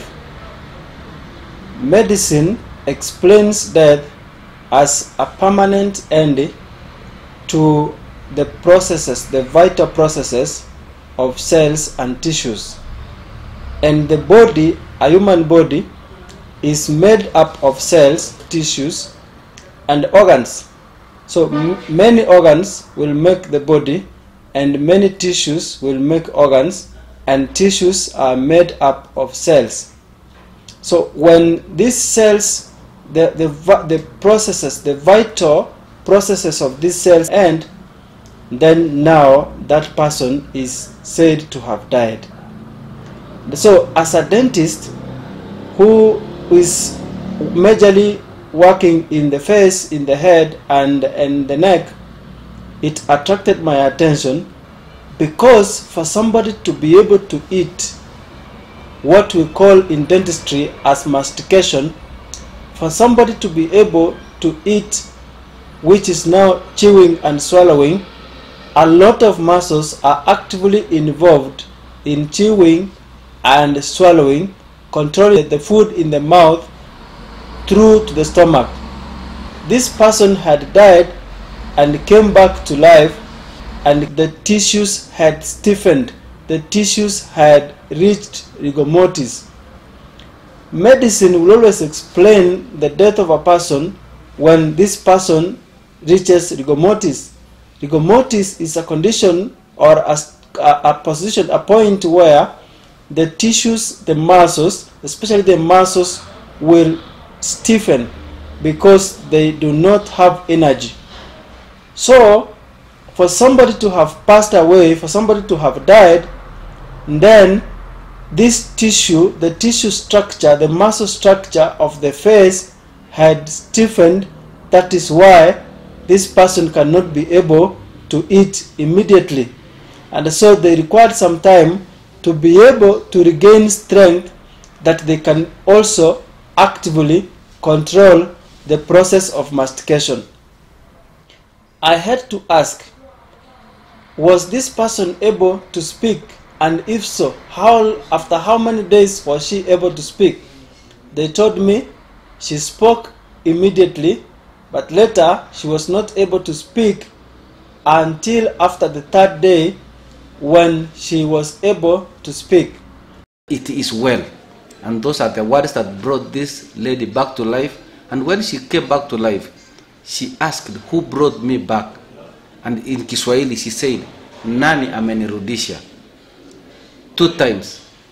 And the answer she was given was, Yesu amekurudisha. In other words, Jesus has brought you back. And since that time, she never mentioned any words. For 3 days she did not eat anything. For 3 days she was asleep. And on the 4th day, that's when she started taking liquids.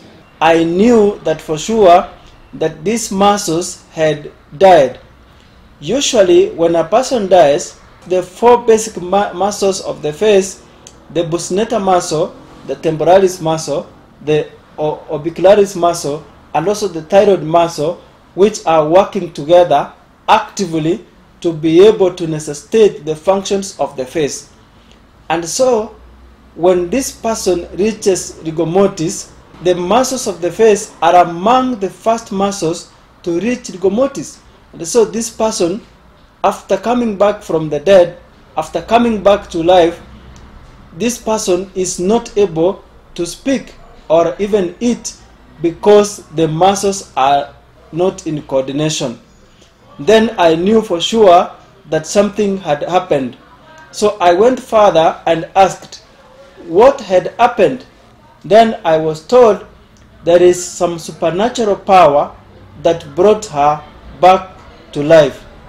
Then I said, as a medical practitioner, this one is not documented in any book, and these books are very large in volumes that do not have any information about how a person is after coming back to life.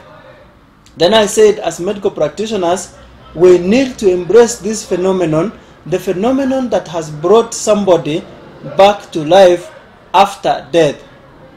Lastly, I want to speak to the medical practitioners wherever they are. Indeed, this is a stunning occurrence. It is a stunning phenomenon that a person can come back to life. As the medical practitioners, now we have hope.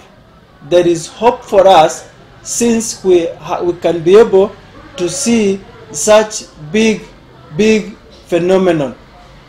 I know for sure that we have difficult conditions that we manage. Sometimes these conditions are too heavy, they are very difficult, but since now there is hope, the hope that we need to embrace, I know for sure that it will make our work easier.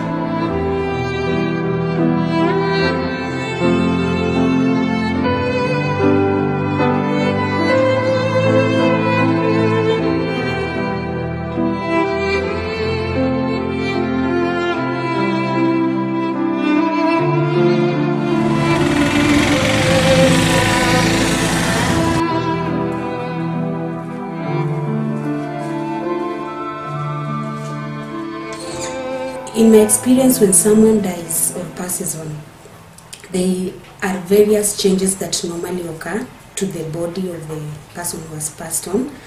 These changes include both physical and chemical changes that occur to the body right from the time of death. And they occur in stages, and most of the time specialists, in this case I mean pathologists, use these changes to determine the time intervals that occur after death.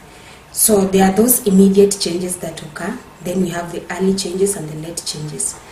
We have the cessation of respiration, cessation of cardiac activity, changes that occur to the eye, absence of reflexes, and also primary flaccidity.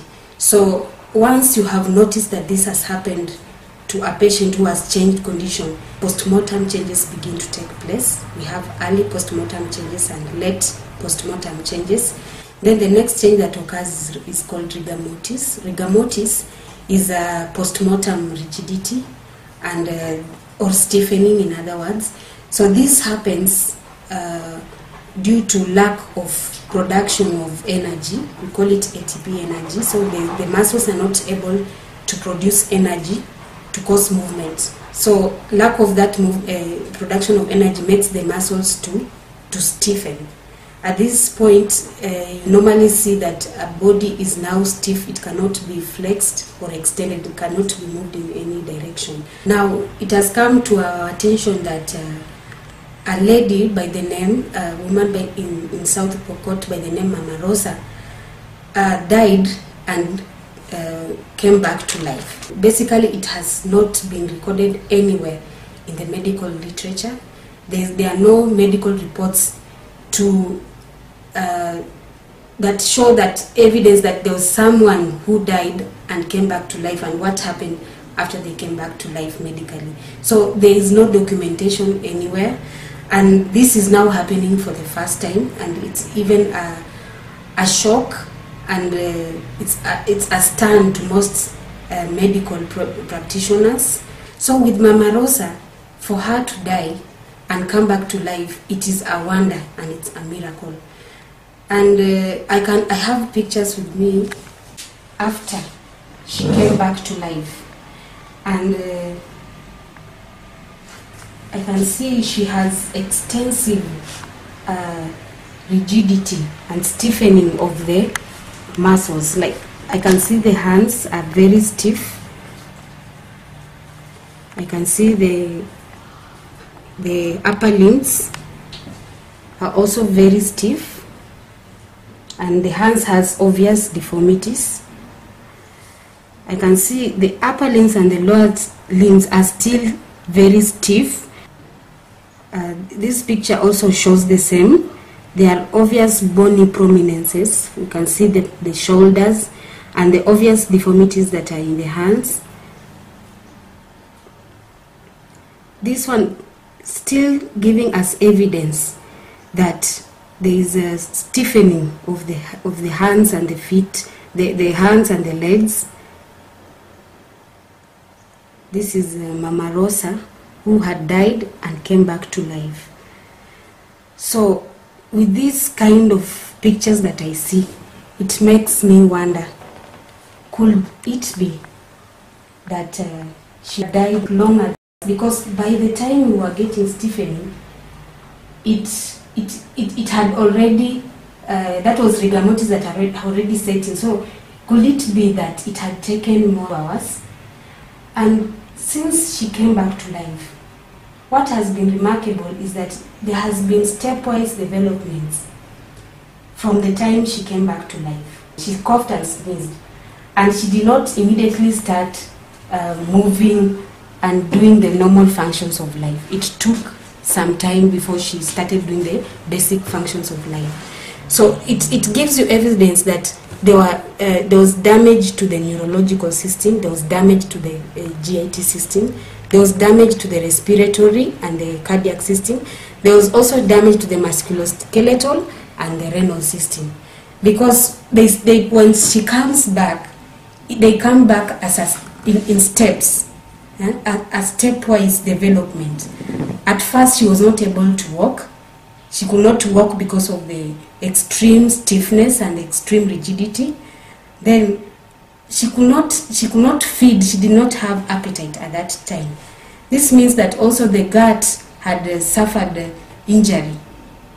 Then she could not see people, and she could not hear, and she could not even perceive the taste of food.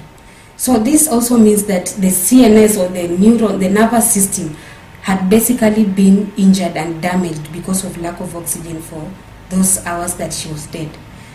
Then this gives you evidence that she suffered some fatal injury to basically all her systems. That's why it came back in stepwise, and it happened step by step. She could not see for the first 6 days. Then she started having normal bowel movements and going to the toilet for short calls after about 14 days. So meaning that the renal system had been shut down and was now being restarted. And also the gut could not absorb the food as it's supposed to do. So because it had lacked oxygen for a while, so it also took that amount of time to come back. And this, in my opinion, as a medical practitioner, I have never seen it anywhere in the world. It has not been recorded also anywhere in the medical literature. So it's evidence that a woman who died came back to life and then started having basic functions. It's even a shock, and it's a stun to the medical practitioners.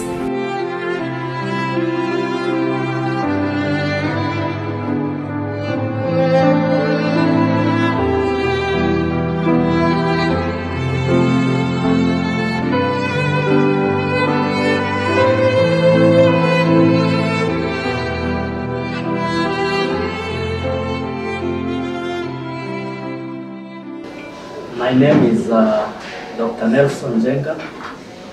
I am a general practitioner. So today I would like to talk about death, the irreversible cessation, the irreversible stoppage of the respiratory function, the circulatory function, and the brain function, rigor mortis, which is the stiffening of the joints and the muscles of the body after death. After death. Decomposition, the foul smell of death, and then there is production of gaseous element that is so obnoxious. It is foul smelling. So these are the stages that now are attributed with death. In medical history, there is no place, there is no instance, there is no time that there has been reversal of death. The pupils are dilated, the eyes, the pupils of the eye become dilated and fixed, and they do not react to light, and the pupils have dilated. Then it means now death has come. Death has taken place. Na kunyosha tu miguu kabisa. Na kukojoa. Akisakas. Nikarudi kushika roho. Alimela na mkulu. Amenyamaza. Nikajua ameenda. Na kaenda hivyo akatoa ulimi nje. Kumusingalia busanga. Vitu kama mate nje. Akupata kundale nyawula. Macho sasa akatoa macho nje. Kuchiri nyukwani malikoni sang. Mimi nikajaribu kushika. Ato ala anamla. Nikashika uso. Anamoleta kat, nikarudisha ngozi ya macho. Aliyo kwa kwani chini nimelenda kwa aliyo kwa. Aiteremki nikalia. Alakan. Tukashika miguu ati tunajaribu kukunja, nikajaribu kukunja ikunjiki. Anamba kelele tata hata yokuna la makuyokunya kelele. Mimi nikaenda kuchukua siti. Au achang ship. Tukamfunika yeye anachanyinde tukakutetemeka atora papa nikakimbia nje alipasang mtoto dadangu akanifuata tulipani montaje benja tukapiga nduru nje. And that is when we use those parameters, simple parameters, to certify death, to now say that this person has died.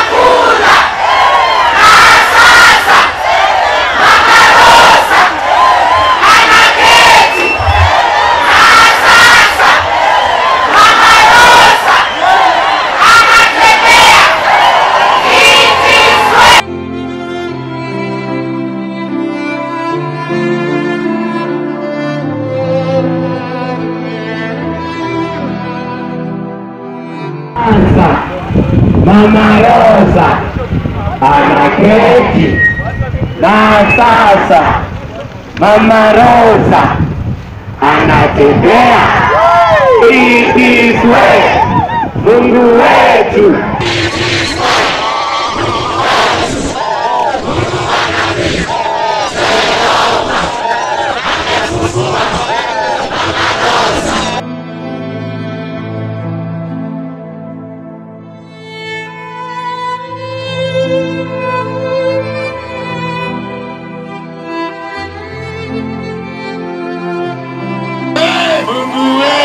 Sikieni, Mungu wa nabii Jehova amefufua Mama Rosa, na sasa Mama Rosa anakula, na sasa Mama Rosa anaketi, na sasa Mama Rosa anatembea.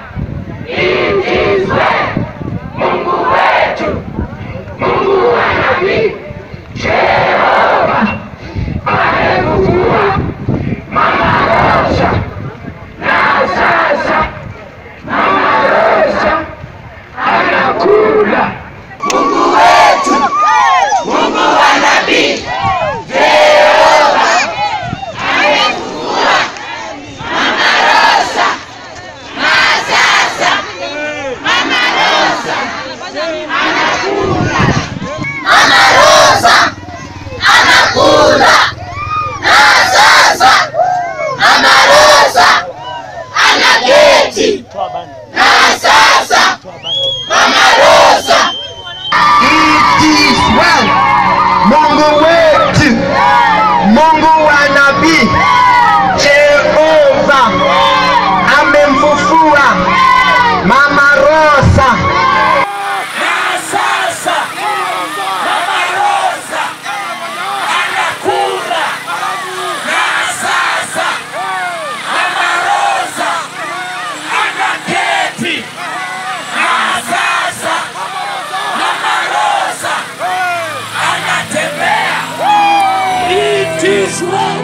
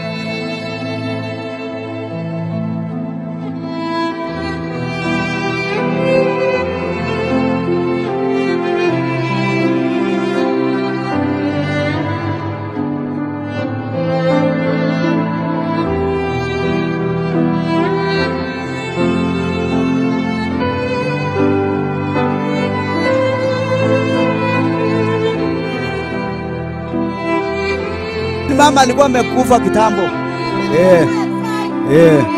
Amekufa.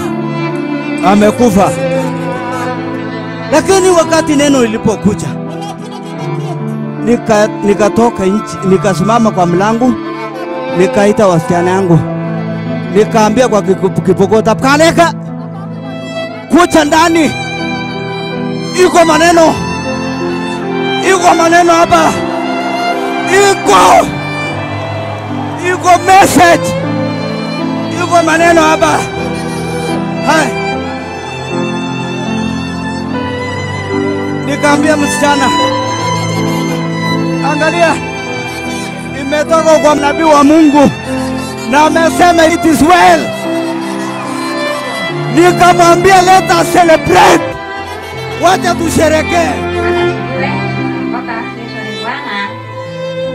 Mama Rosa yule alikufa kutoka Chepakte.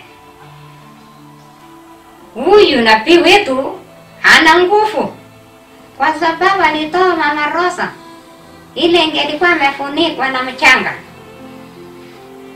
akakawanyisha na mchanga,